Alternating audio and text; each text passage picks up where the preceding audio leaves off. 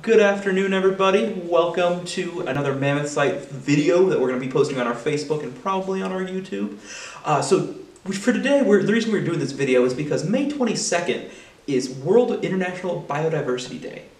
And to kind of describe that and explain why paleontology is important for biodiversity, I brought along Tim, one of our interns and one of our seasonal guys, who has also got a bachelor's degree in evolutionary biology. So first of all, Tim, what is evolutionary biology? So evolutionary biology, as opposed to say like microbiology, focuses a lot more between the relationships animals share and how they fit into their environments. So how does the environment impact animals? How do animals impact the environment? And that segues in great into my next question. What is biodiversity? When it comes down to it, what's the simple definition of biodiversity? So usually when we talk about biodiversity, we're referring to number of species that an area can support. Certain environments, such as grasslands, have a fairly low biodiversity, but places like, say, jungles tend to have a lot of species crammed into a very small area. So usually biodiversity refers to the number of species. And how does that help biologists and ecologists? Like, what can biodiversity be like an indicator for? So in many ways, biodiversity is good at measuring the health of an ecosystem, because the more varied animals you have indicates more environmental niches for them to fill. So in, say, a jungle, it's fairly healthy in the sense that you might have a dozen types of monkeys that all compete for very niche resources, but there are space for them in a biological sense. And so does biodiversity at all kind of go into like the interaction between species as well? Oh, for sure. So in fact, the competition between species often leads to enhanced biodiversity. Pressures that one species puts on another species will actually force animals to go extinct or find a different role in the environment to play. Speaking of roles and environments and differences in species and stuff, we've got a bunch of skulls and replicas of skulls in front of us. Why do we have the ones we do? So the skulls we picked out today are super interesting in that they represent the 5 most diverse orders of mammals that are around today. So if you'd like to go through them, we can go through the ones that we have. Yeah, so some of these our viewers are probably familiar with. Some of them might be a little bit more confusing, but they've definitely seen representatives of them in the past. So let's start with these 3 right here. These ones, the ones we were just at Snake River, so we can kind of talk about. So these are bison skulls, right? Mm-hmm. What group are bison a part of that's considered to be have a high biodiversity? So artiodactyls are the even-toed ungulates, and bison are a good example of an even-toed ungulate. But it also includes things like, say, cows, goats, deer. It's a very diverse group, so I think it's number 3 most diverse order of mammals. And right here we've got a couple of different skulls of different varieties. So we've got this one here. This is modern bison or bison. We've got bison antiquus, which is an ancient extinct form of bison. And then we've got my personal favorite, which is bison priscus, or the steppe bison, which is the one that's really neat because we think this is the one that crossed over the land bridge. And we'll be talking about this in a little bit as well, but the understanding of biodiversity does play into paleontology a pretty great degree, right? For sure. I mean, all the same things you as a biologist would be looking for in living ecosystems, you can reconstruct in extinct ecosystems by looking at the fossils. So some animals, live in a variety of habitats, like, say, primates, and others don't. So just having a single fossil of a certain type of animal can tell you a lot about the ecology of an area, right? So we've got the bison here. We've also got these ones, which these are enlarged about 700 times, but these are bat skulls. Mm. So what makes bat what makes them like an interesting group to talk about when it comes to biodiversity? So bats are super interesting in that they are the 2nd most diverse order of living mammals. Even in your neighborhood, you probably have a dozen species of bats that live in your neighborhood. And they have a very wide diet and a very wide geographic range too. So bats are super interesting because they are extremely diverse. For example, I believe we have here a fruit-eating bat, and this one is actually a vampire bat. So bats can be eating things like bugs or blood or fruits or gums from trees. They're a very diverse group of animal.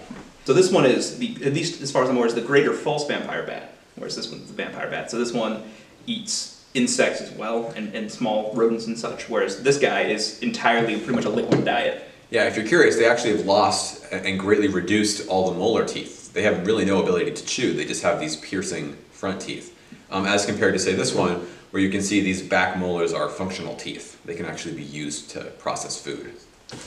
All right, so we talked about artiodactyls, we talked about bats, which I believe the group Chiropterans? Chiropterans, yes. And so I know this one is one of your favorites to talk about, so I'm going to let you kind of like take the reins on this one. This one's a baboon skull, right? Yep, this is a baboon. Primates are super interesting because they're one of the largest bodied, very diverse group of mammals. So in the case of monkeys, there are hundreds of species of monkeys, and they go as far north as the Japanese macaque, which lives like in Arctic conditions, and they have almost a global distribution, so they're very interesting animals. Not only monkeys, right, but you also have things like lemurs and apes, so they inhabit a lot of environmental roles as well. But unlike, say, bats, they're really large animals. And unlike, say, artiodactyls, they're not just grazers. They have a variety of things that they do in their environments. So you can look at primates, and they're a pretty good indicator of biodiversity. And so, like when we talk about primates, we also have to factor in that humans ourselves we're primates, right? Mm-hmm. And so basically, so you get like I'm thinking of like, is it the pygmy marmoset? That's like the one that can like fit on your pinky finger versus you get something like the size this big, versus like something the size of like a silverback gorilla. Mm-hmm. Well, and humans are interesting because they have a global distribution, right? But remember that all humans are of the same species, so they're not really contributing to biodiversity themselves, even if the numbers are really high. Awesome. So we've got artiodactyls, we've got chiropterans, we've got primates. This guy, he's got a very familiar set of teeth, but he's a little bit larger than most of the things our viewers are probably familiar with. So this is the skull of a capybara, so it's the largest living rodent. Super cool. As Seth mentioned, these ever-growing front incisors are one of the defining traits of rodents. So if you ever see those teeth, that is definitely a rodent. But capybaras are pretty cool as far as rodents are concerned because they're one of the most drastically adapted rodents. So in many ways, they inhabit the same niche as, say, like a hippo does. So they're a semi-aquatic, very large animal that lives on like riverbanks. And they even eat kind of the same things as hippos do. So they're interesting because in South America, you didn't have the same mammal groups present as in Africa. So one of those opportunistic rodents decided they were going to inhabit that niche that, say, hippos fill. So kind of fun to see these things because they're very different than the mice or the rats you're probably accustomed to when you think rodents.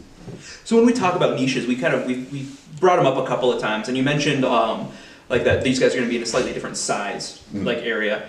How does something switch niches? Like how does something go from being like, for example, most people think of rodents, they think of small like things that eat like a lot of vegetation. How does something get into the like the hippo like realm as far as their lifestyle? Well, so when there are open food resources, for example, in an environment, animals will trend towards being able to fill those niches because if you're capable of doing so, you have no competition. So it tends to be that you get radiations of animals when you have open environmental space. So let me use an example. When the meteor killed off most of the dinosaurs, there was a lot of open ecological space for mammals to diversify and fill. So soon after the dinosaurs mostly go extinct, you see a wide radiation of many mammal groups because they're filling the spaces that prior had been filled by dinosaurs. So it's almost another way to kind of think of it is like if let's say you've got a bunch of siblings and you're like you're sharing rooms or you're sharing a bathroom or something, and then when one of your siblings goes off to college, then you can kind of claim that their room or their niche space, and so that way you have more space, you have more resources available to you basically. That's a really good example, yeah. The best way to think about it is that the niches are kind of eternal, right? The environment is slowly changing, but generally speaking, the niche is always out there. So you'll often get animals from different orders converging on that same niche. So use the hippo and the capybara example, right? A hippo is an artiodactyl, like say a bison is, but a capybara is a rodent. And these two different orders both had animals kind of come to similar body plans because they wanted to inhabit the same niche.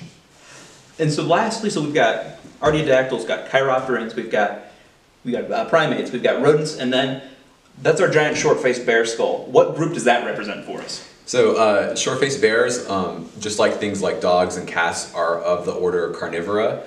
So you'll probably recognize them as most of the carnivorous mammalian predators. But it also includes things like badgers, so there are smaller members of this order.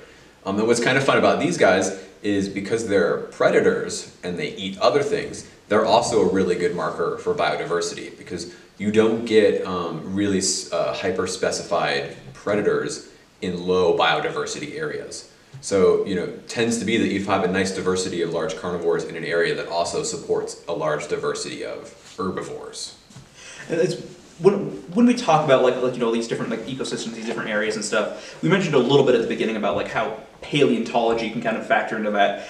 Paleontology is kind of nice because it can let us kind of see not only what like we can compare today's biodiversity to past biodiversities, correct? Mm-hmm. So like you know we can see how many species and get an idea of how the environment's changing and where we can kind of see like where drop-offs happen, correct? For sure, yeah. And so in addition to the shrew, we've also got the mole, which will hold up a little bit. I just want to be careful with it because these are, like I said, these are very fragile, but you can kind of see this guy fits pretty comfortably in the palm of my hand / again, pretty much on the tip of my thumb. I don't want to move him out there just in case he accidentally decides to blow over.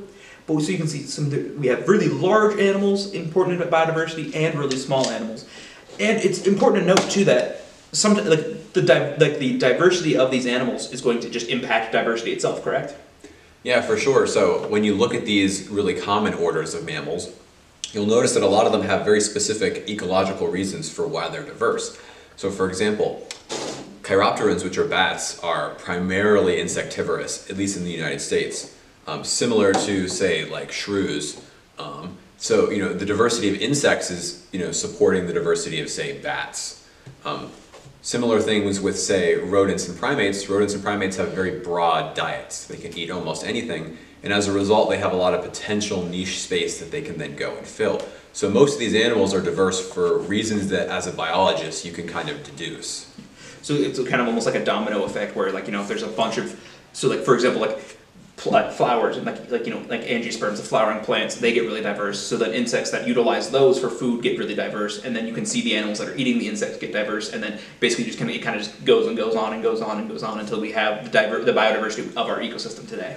Well, and that's why it's really important to always be aware of your environmental impacts, even if it's on something unrelated to things that you care about, because, you know, impacting, say, the plant life of an area will definitely have a trickle-down effect on everything that lives there. Yeah, it's like you often hear about, like, you know, the food chain, but in reality it's more of like a food web, in that, like, you know, there's everything's kind of interconnected, and if you remove one block of it, you know, stuff can kind of get jumbled up. Mm-hmm. But yeah, is there anything else you want, like, any final thoughts you want to leave as far as biodiversity? So maintaining biodiversity has a lot of benefits to humans that maybe people don't really think about. I mean, why should you care about, say, the diversity of rodents?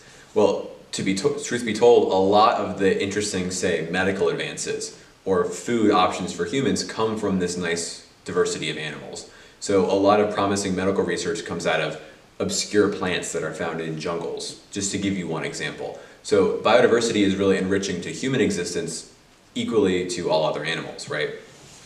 Not only that, like, there's the, you know, that there's through those reasons, but then also the fact that it's just kind of, it's incredible to be able to study all of these different animals and be a part of, you know, we often think of humans as being separate from the ecosystem, but in reality we're an extremely important part, and we have, you know, there's a lot of, like, you know, we have impacts in certain ways, and so it's really cool to be able to see, you know, realize just how vast the world that we're a part of is. Yeah.